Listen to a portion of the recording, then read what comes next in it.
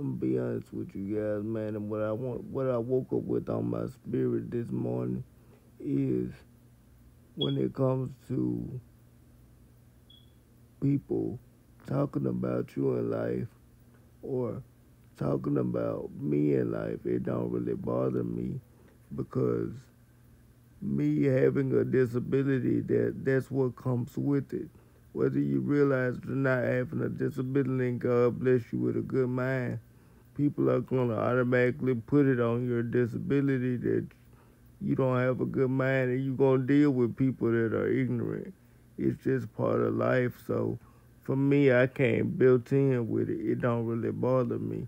It don't really get to me. It don't really like phase me, cause I always been a nonchalant kid, and that's just part of my personality.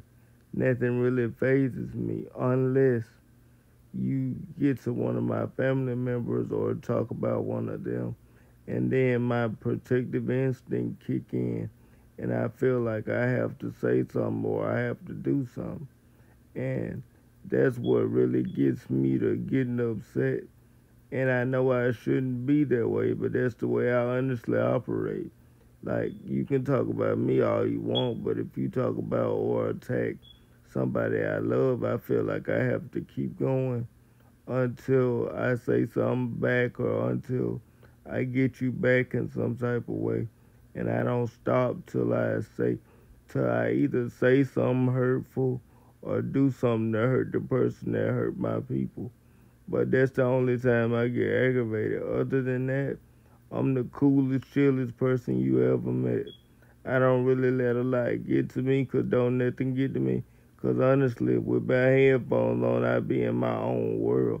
I don't really let my emotions get to me. I always been able to master my emotions. Well, now I'm starting to master my emotions. When I was younger, my emotions led me and my emotions made me all over the place. But that's one thing I had to learn to master if I'm gonna be a grown man. You got to learn how to take control of your emotions. You got to learn what are your emotions tied to? What's causing you to have that emotion? What's causing you to have that reaction? And you got to work on it. And you got to understand yourself to understand your emotions. You got to understand what that emotion is tied to. You got to go back in your childhood trauma and work on your emotions and understand what causes your triggers, what make you have that reaction to that certain thing, what make you feel that way when you hear that certain song or hear that certain person's voice or that certain reaction. You got to figure out what causes what, go back to the root of it and solve it. That's the way you bring yourself peace in life. If you don't never go back to the root of what caused it, you can never solve it or never get over it. It's going to always bother you. That's something I learned about life. You have to dig back in yourself and go back to the root cause of what started it. You have to find out what was that first pain that triggered it, that caused you to feel that way. And for some people, you have to go back and get a therapist and let them hypnotize you and go back to the beginning. Or if you like me, you can be strong enough and just confront it, because pain is always going to be there. Emotions are always going to be there. But you got to be able to push through them emotions and confront it. And that's something I'm strong enough to be able to do now. And I do proudly. I can go through my emotions and figure out what triggered me and solve it within an instant now. Nothing really phases me anymore. My emotions really never is a problem for me anymore now. It's easy for me to go in my emotions and solve why I do something or why I don't do something and figure out what causes me to have that emotion or what causes me to have that reaction. I honestly done solved my life. I done solved my reason for being. I done solved my reason for who I am, why I am, where I am, and how I get better. And I work on it every day.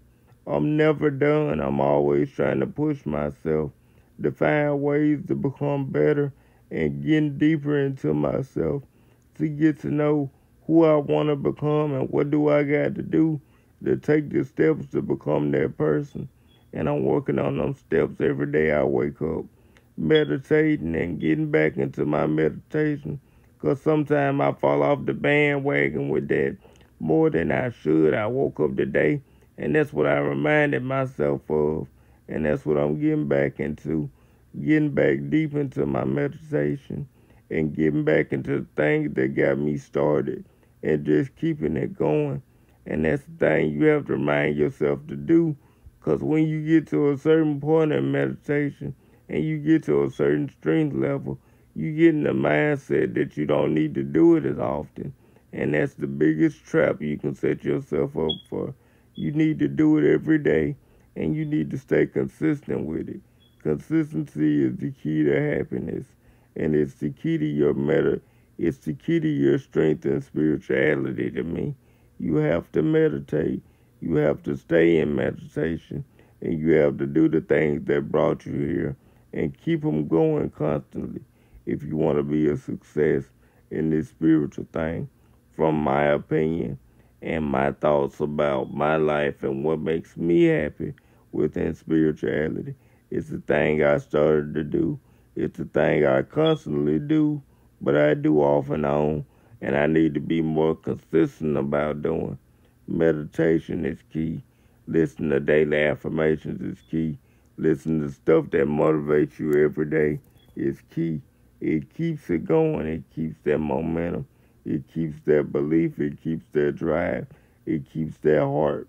But like I said in my last video that I'll be releasing today, unlocking my opinion is the greatest thing I ever did, because it helped me see my life for what it truly is. And it helped me understand why I am who I am, what my shortcomings were, why they were, eliminate the reason why they were, and help me improve into the man that I'm growing into. And I'm proud of it. I'm proud of what I'm accomplishing. I'm proud of what I'm becoming, because I feel like I'm changing everything for everybody, including myself. I'm walking into an era in a decade that I've never seen before. I'm doing and saying things that I never thought I would say, and I'm more confident and comfortable than I ever have been in my life. And I'm looking forward to just continuing the process and continuing to push myself to go to higher places and continue to say and confront things that I have never confronted before, because I'm more confident in my gift than I ever have been. But it all comes with work. It didn't come overnight. It's been years and years of a process, going through emotions, working through pain, developing my skills and developing my willpower and developing everything that I believe in over time.